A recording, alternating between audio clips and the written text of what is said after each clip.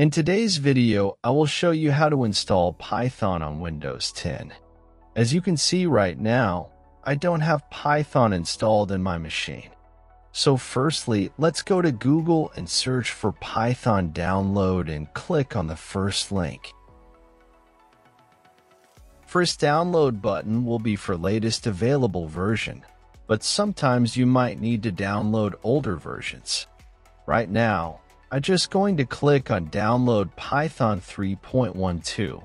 But when you are watching new version is available, don't worry and install newest version. Clicking on the button will start downloading process. If it's not, just click on download unverified file. After download is finished, just lock downloaded file and click on it. If you get this pop-up, just click on Change My App Recommendation Settings and in drop-down, select Anywhere. Now again, double-click Installer. Now check both check marks and press Install Now. And installation process will start. When it's finished, go to Terminal and type Python, and you should go into Python. Now you can write Python code as you see my doing. That's mean you have Python installed on your machine. I hope this video is helpful.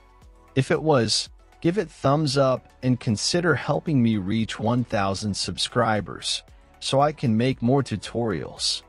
Thanks for watching.